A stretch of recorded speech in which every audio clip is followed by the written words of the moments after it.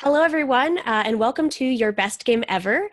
This is a video series to go along with the book Your Best Game Ever, which is a tool book, not a rule book, about all the things you might want to know about as a player, as a GM of any role-playing game. Whether you're new, whether you're experienced, this really breaks down all the cool craft that goes into this lovely hobby and gives you lots of actionable advice to become an even better gamer and to have even better games. So today we are diving in with our video series and talking about character creation. So I'm Darcy and this is Monte, and hello everybody.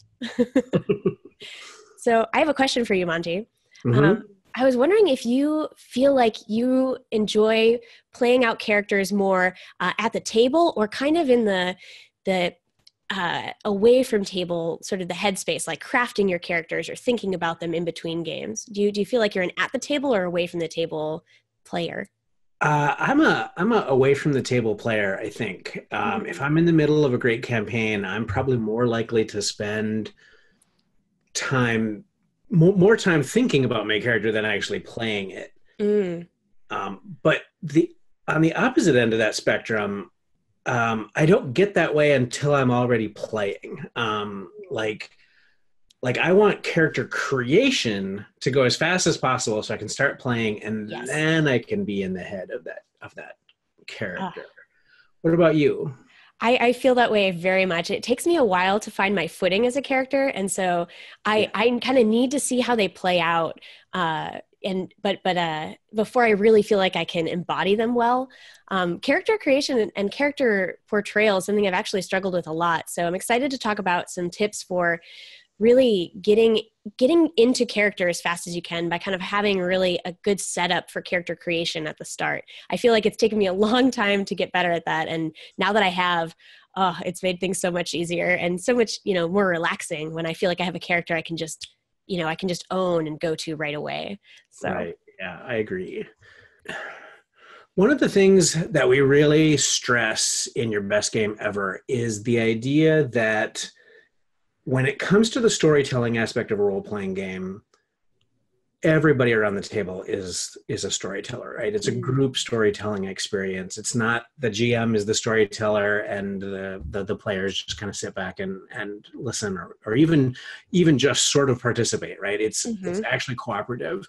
And I think that character creation is one of the biggest aspects that a player can have in regard to storytelling, right?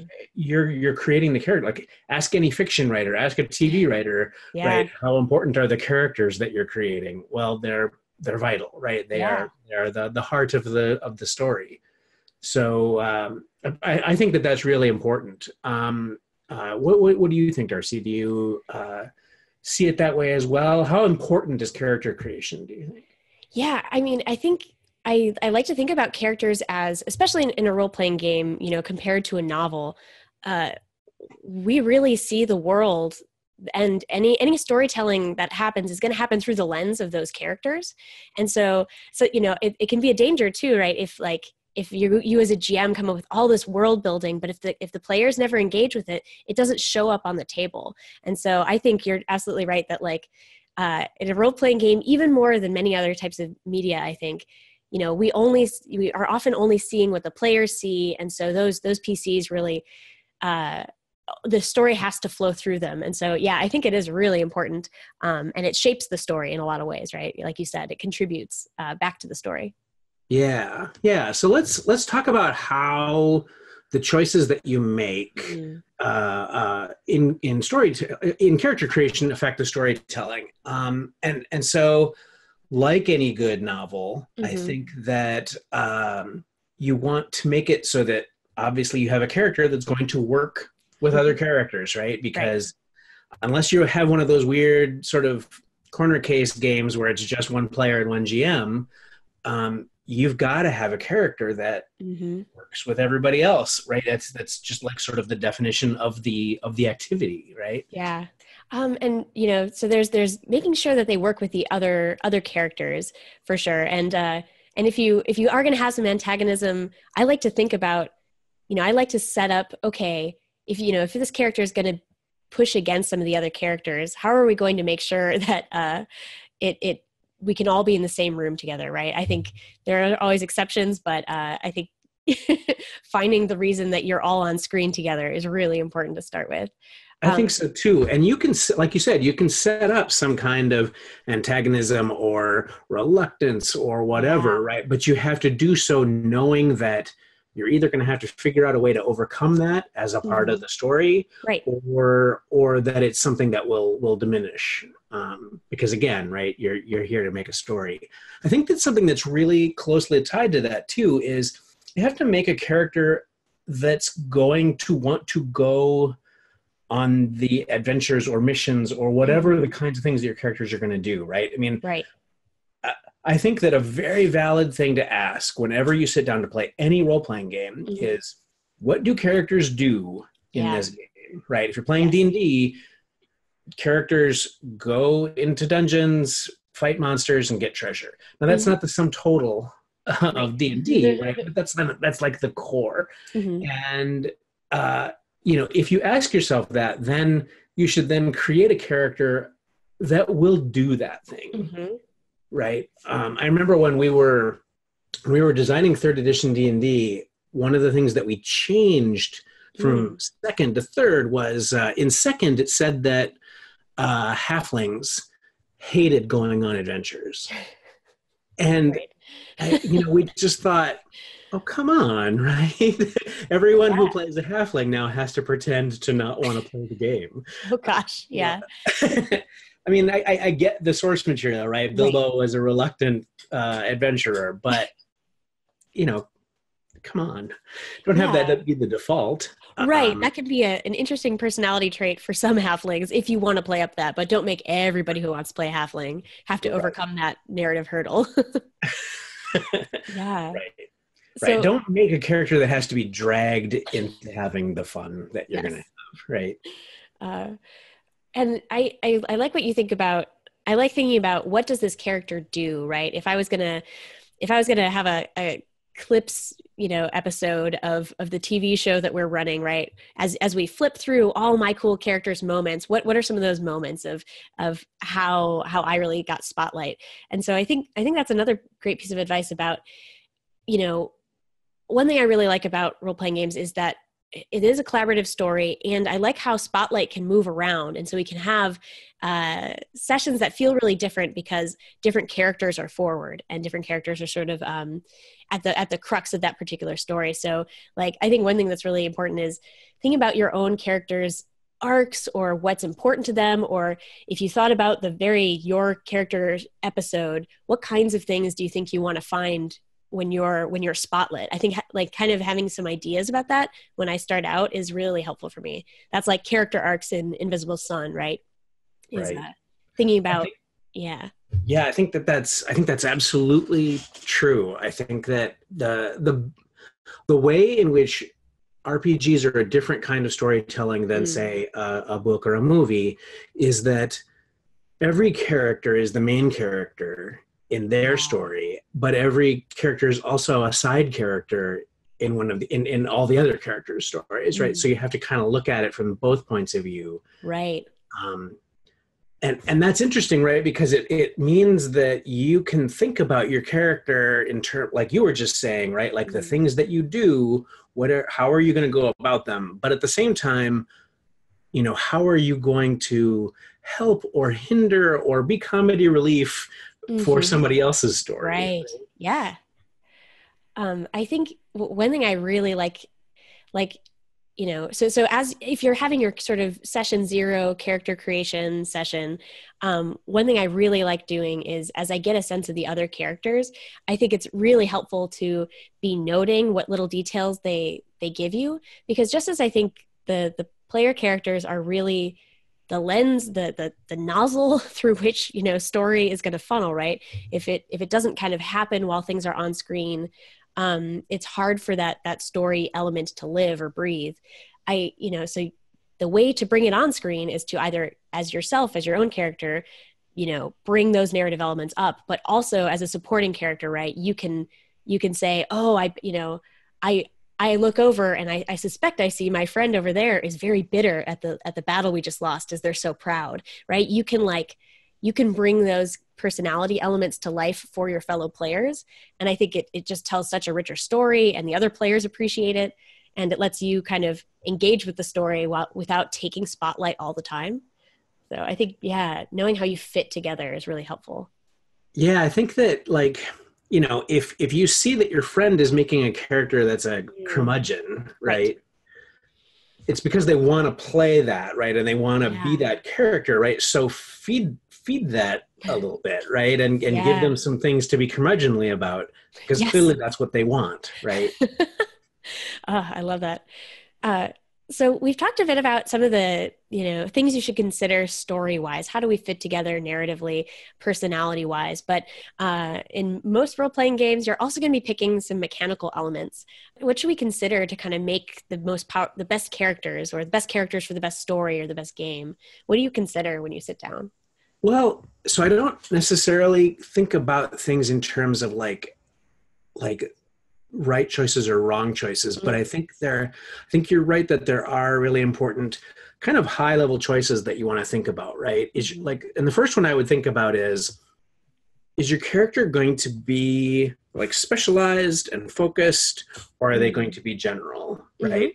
And both of those are interesting choices, right? Like I'm going to be the best starship pilot Right. ever, right? And I'm going to put all of my skills or points or whatever my game system has, right, into being a great starship pilot. Yeah. But that means, of course, like when it comes to, helping, healing other characters or talking to NPCs or whatever, Hmm. you're not going to have any advantage there, right? Hmm. Or you could be a little bit good at all of those things. And the thing is, though, if you make that broad choice, if you say I'm Hmm. going to be a little bit good at everything, you need to be uh, uh, you need to be aware that everyone at the table who's chose to be focused is going to be better than you at the thing that they are specialized on, Right. right? So if you're a little bit good at combat, the guy who's awesome at combat is going to outshine you, and you have to be Yeah. okay with that, right? Yeah. Absolutely.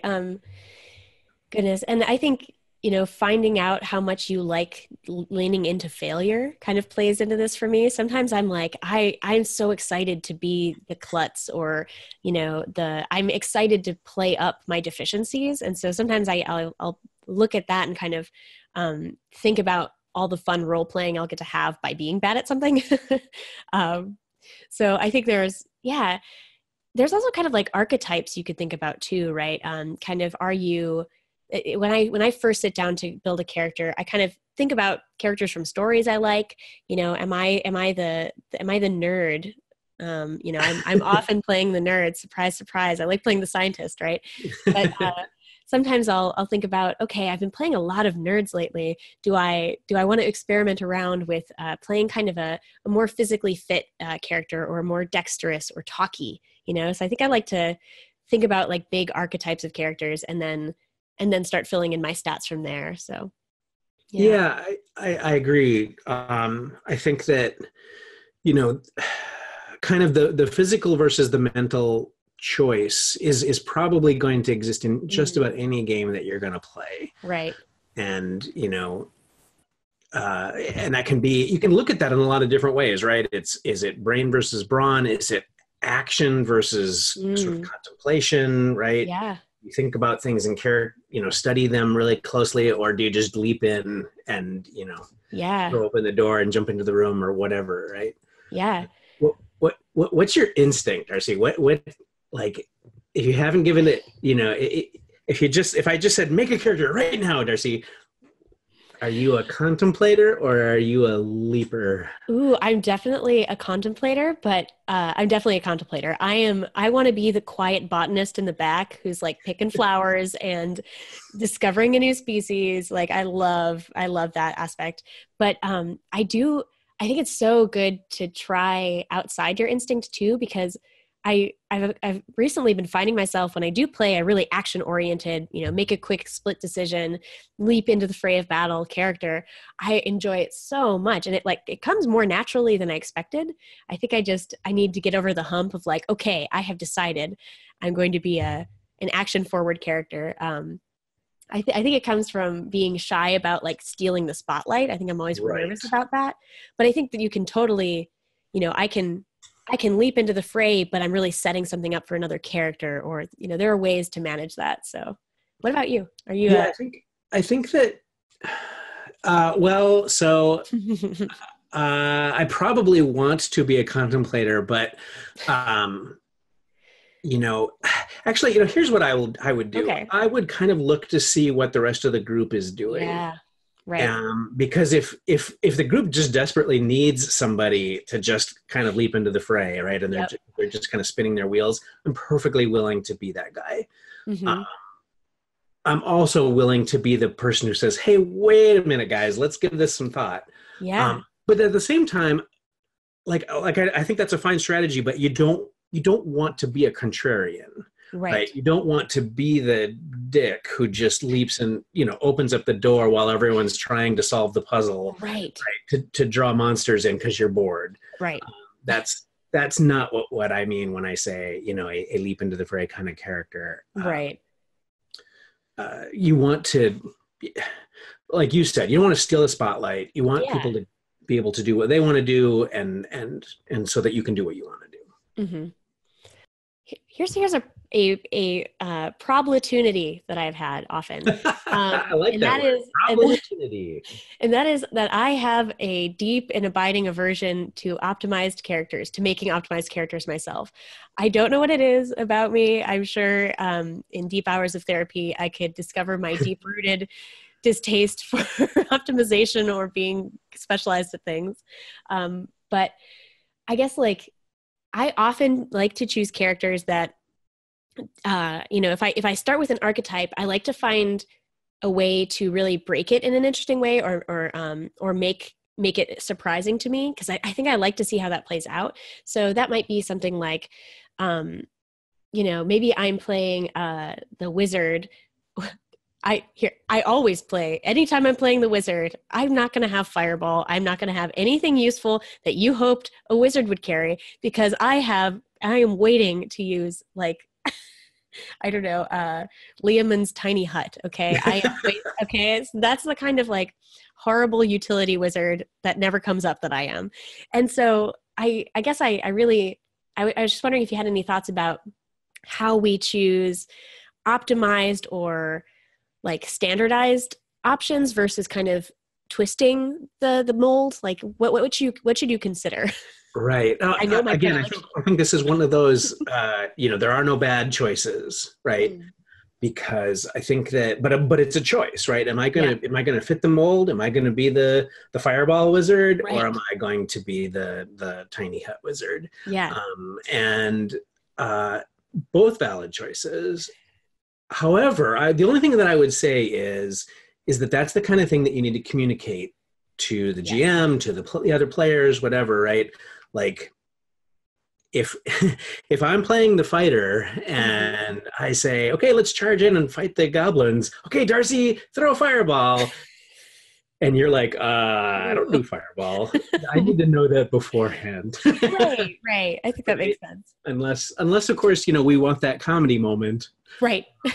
But that comedy moment can be an in-character comedy moment, and the players can all still be on board, right? I think you're totally right that it's just about, any good game is one where, people kind of, you can manage expectations in the right way and don't, don't take people by surprise, except where that's what your intent is, right? So I think if I was playing with you, right, if you knew I was a quiet, contemplative wizard with only utility spells, you might be thinking about, okay, maybe I should play a little more action forward character. So communicating that can really help everybody else out too. I have played that wizard. I have played where the sort of really fun running quote was, "Oh, that sounds interesting. I wish I could do that." Right? Excellent. Yeah. because I couldn't do any of the things that people expected a wizard to be able to do, you know. So I think that already leads into kind of another category of considerations for character gen, which is personality, right? Like you saying, you telling me that little catchphrase of your character starts to tell me a little bit about what kind of person you are, not just your mechanics or your story role, right? So Right.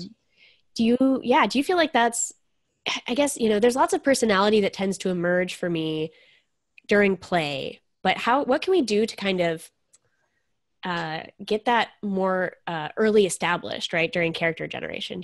How do you start to build a personality? So kind of like we were saying about thinking about, your role and how you're going to fit your role or what your character does. I think, just spend a couple of minutes thinking about the kinds of things that are probably going to happen in the game, right? Mm, If you're playing a traveler, you're probably at some point going to get onto a starship and fly through space, yeah, right? Is that something you're cool with? Is that something you're terrified of, yeah, right? And just kind of asking yourself those questions, right? Or even more basic than that, right? Like, is this character the kind of person who helps out a stranger in need? mm, Is this the kind of person who helps out a friend in need, right? hmm, And how far would you go? yeah, Those kinds of things will asking those questions, I think, will help start to kind of define the character even before those things happen, at the table, before they happen right. on stage. What do you do, Darcy? Yeah, I really resonate well when I have a couple either concepts or quirks or personality traits to riff off of. Like I think I often need to have a couple of these. What do I value? What do what's a weird thing I like?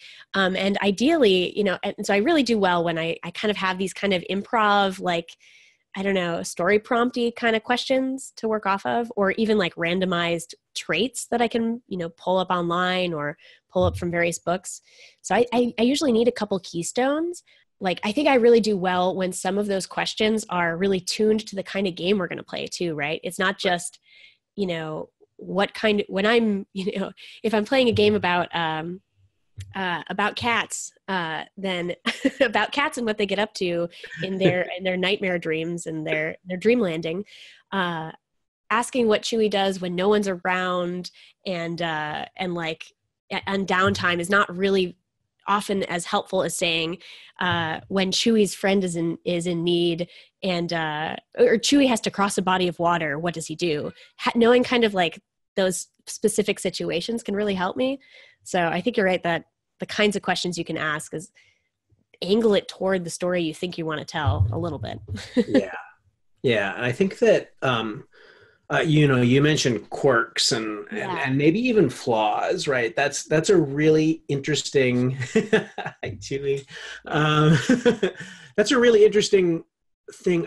I think it's especially true at the very beginning, right? Yeah. Because you need something to kind of hang your hat on and say, okay, this is my character is, you know, uh, always coming up with funny nicknames for people that they meet. Right. Yeah. And you'll find, I think, at least in my experience, that those kinds of things over the long haul, if you do it too much, become just annoying. Yeah. But at the start, I think they're really useful for like, okay, that's a thing that this character does, right? Or come up with something that they say, right? Like Hmm. if you're playing the dwarf fighter, right, have a battle cry, you Yeah. know, that by Moradin's axe or whatever that you say as you leap into battle every time. Because the Yeah. cool thing that will happen there is that people will start to expect it, right? Yeah. And Play toward it. have right. You'll have a character defining moment as everyone realizes, okay, he's about to shout by Moradin's Yeah. axe, right? And just like a lot of TV shows start out with kind of kitschy or really like, you know, think like kind of one note characters. You can find the nuance in that later. So I think starting kind of with some strong character choices and then making sure they don't stay annoying. Right. It's really helpful. There's You know, something one thing that I get asked a lot is, uh, I've been playing role playing games for a while now, and I can't think of ways to make a character that's really original, right? Right. All of my, warrior type characters are all kind of the same. Every time I Yeah. play a scientist character, it kind of comes across the same. How can I make it different? What would you say to that? Oof. So I stressed out a lot when I first started GMing, especially about like being original. And I think I learned that I don't need to create in some vacuum in some isolated tower, right? Like the enormity of stories that humans have told over the longness of time, right?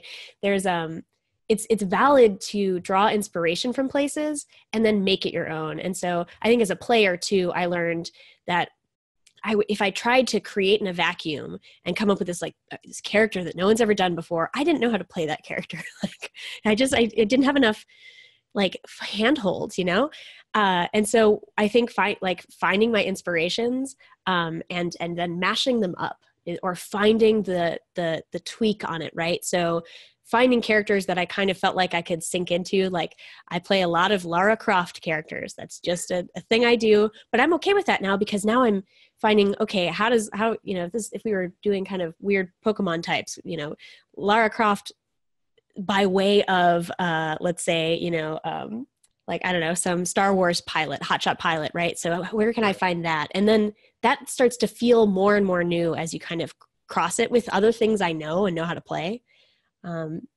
There's I'm sure everyone has seen in movies and whatnot, right, that in Hollywood there's a thing called the elevator pitch, right, where you sum up your story, right, your Right. screenplay really, really quickly. You say it's Die Hard meets Steel Magnolias, Right. right, or whatever.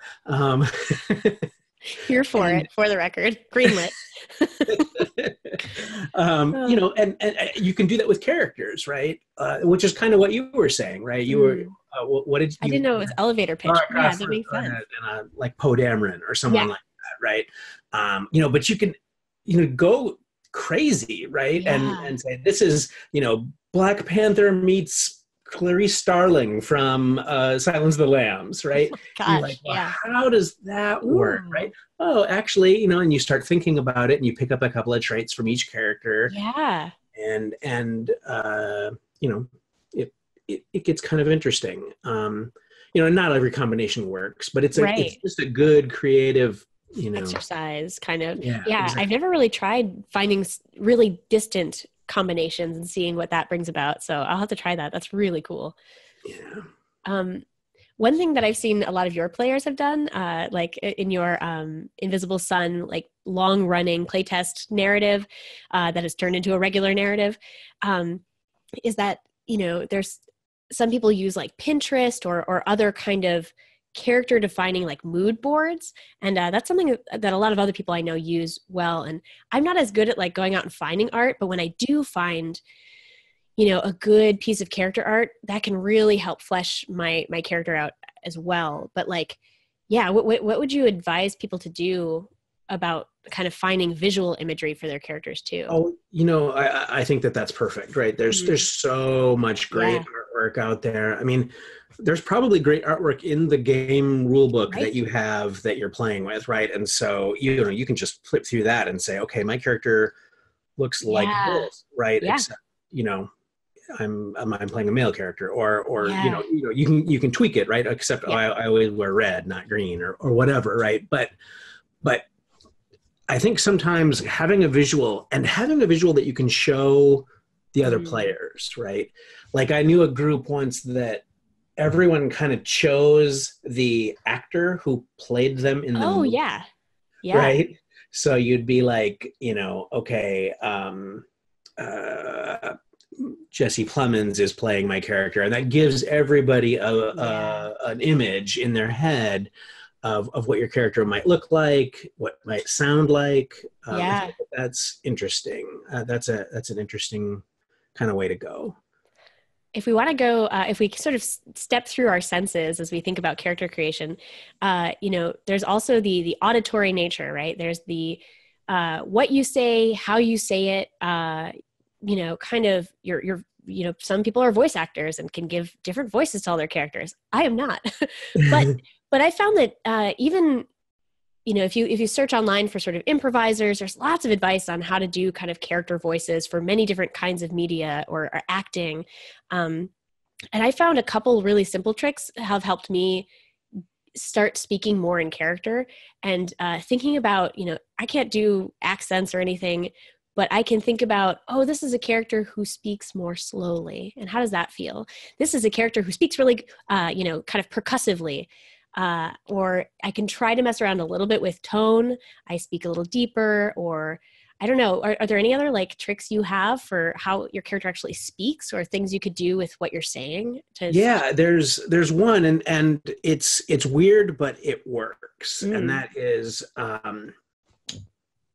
your posture as you're sitting there at the table. Ooh, I right? love it. Like if I'm gonna play C-3PO, Yeah. right, I'm gonna sit up very straight, right, and that is going to tell my brain, yes, okay, remember you're C-3PO, right? But if I'm playing Han Solo, I'm probably going to recline back, and I'm gonna, be much more casual, and suddenly then, again, it's almost telling without even consciously thinking about it. Yeah. Oh, it's going to change the way you talk. It's going to change, the way you act. Mm-hmm. I think that's a good trick. Oh, that's so smart. I've had an exercise in a LARP once where we were told to walk like our characters. So we had just picked out characters and we really didn't know a lot about them. And you had to walk down a hallway and walk back in an exaggerated form that somehow informed you about your character. It really wasn't about everybody else. It was about getting your body to move in a way and starting to start up all the processes of how am I, having my physical space relate to this character, which is super cool. But yeah, in a chair, you could just think about posture. Right.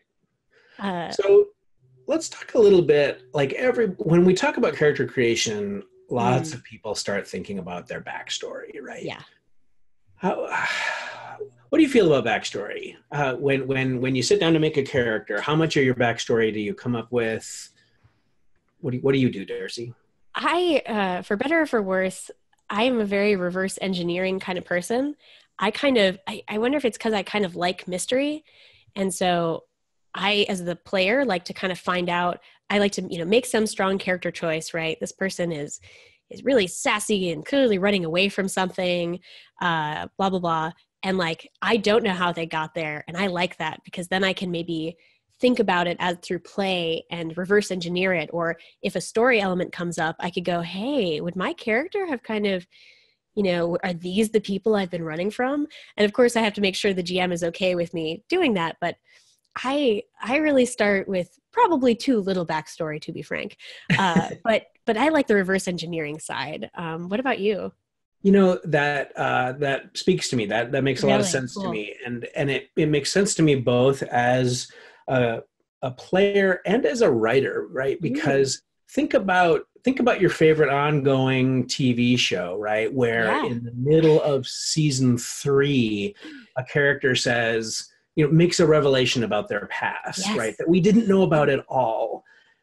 That's a cool moment, right? And it's very possible that the writers didn't even know that character did go to that college and have that experience at college at in season 1, right? And so I think it's okay for the player to not know everything that happened, right? And it allows you to do really interesting things, like when you're going into the bar, your character's going into the bar, you can turn to the GM and say, hey, wouldn't it be cool if I've been here before and they threw me out the last time I was here, and I gotta make nice with the bartender to stay in here, and we can have that scene. I think most GMs are going to be totally open to that kind of thing, right? Because what you're doing is you are marrying your character to the world, right? You're making yourself a part of the world that the game masters put forth, and that's a great moment, right? Oh, I love that.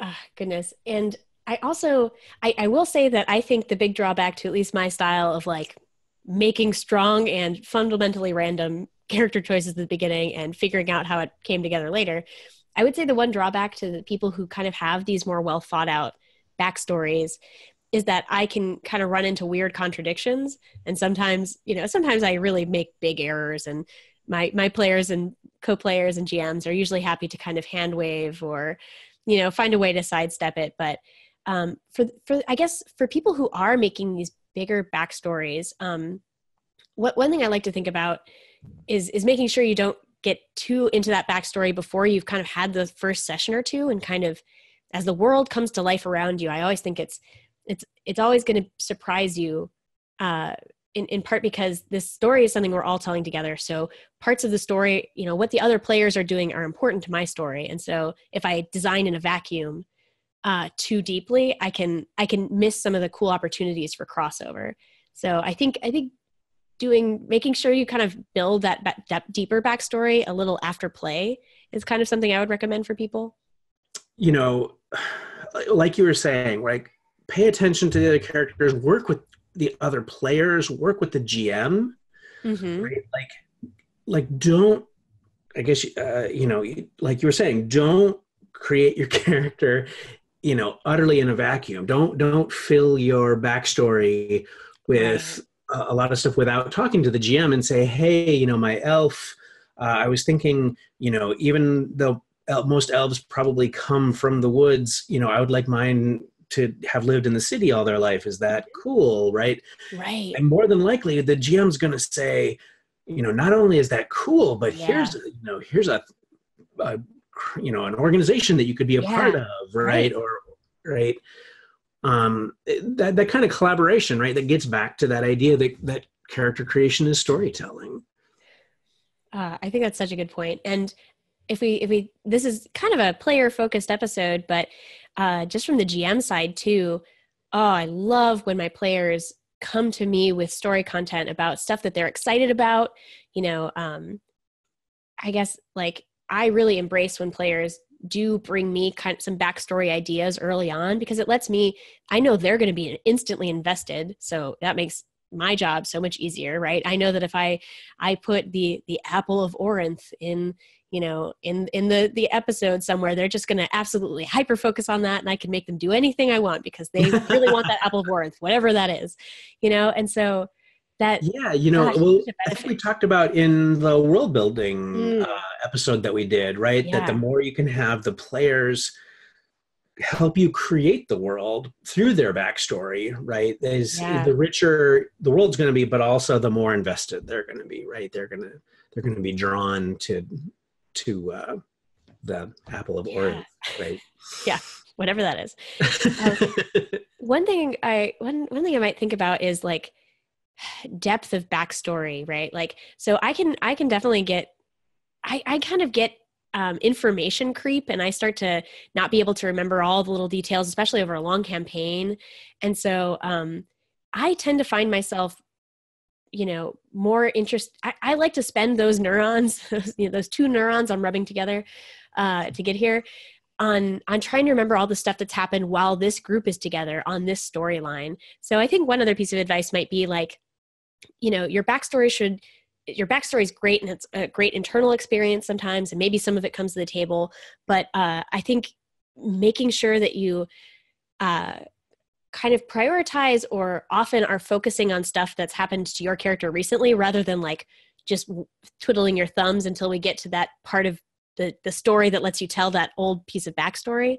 I think that's a way to kind of be a good co-player, is kind of making sure you're really invested in what's going on in the now and not just Yes, I past. think Yeah. so too. And one last thing that I would add Yeah. is, um, and it really kind of dovetails with that very nicely, is you can have this most elaborate backstory, and you can talk about what your grandparents did, Yep. and all of that stuff, but there's a pretty good chance that none of that's ever going to come into play. Right. What's far more likely to come into play is what your character was doing last week. And Yeah. so I'm not saying don't figure out your character's childhood or whatever, if you think that's going to be important. But also think about like the very recent past, if when you're doing Yeah. backstory, right? Like if you're starting in this particular city, why are you there, Oh, I like that. Yeah. and what just happened to you, so that when you meet the other player characters, right, you have Yeah. a, you have a thing to talk about. Well, I just found this great, store that sells books or Yeah. whatever. Or I was recently kicked out of that bar that we're about to walk into, right? Right, It's fresh in everybody's exactly. memory. You can bring it up easily. Yeah. Yeah. I like that a lot. Yeah, I think there's lots we can go into here, but I think it's valid to design on your own. I think it's valid to you know reverse engineer like I do, and I think communicating with with the players and the GMs to make sure it's all fitting appropriately with the story is kind of a process that continues over all of play. So start those conversations early in character creation, and that'll bring you far, I think. Yeah. Yeah, I agree. So while this is just one video where we dive into some of the actionable advice for character creation, there's lots more to find in Your Best Game Ever, the book. So check that out. There's advice from Monte, from all the great consulting experts who were on it. So it's definitely something you'll want to check out. So check that out at yourbestgameever.com. And we would love, love, love to hear what you consider when you create a character. What are some of your things that you really think it would really help other people? What are things that you're currently struggling with? So let us know in the comments below, or use the hashtag #YourBestGameEver and start that conversation, because we can all have better games, and we should start, because it's there's a lot of gaming to be had, and we got to get to it. So all right, thank you, Monty, and Yeah. yeah, we'll talk to you soon, folks. Have a Bye, great everybody. gaming.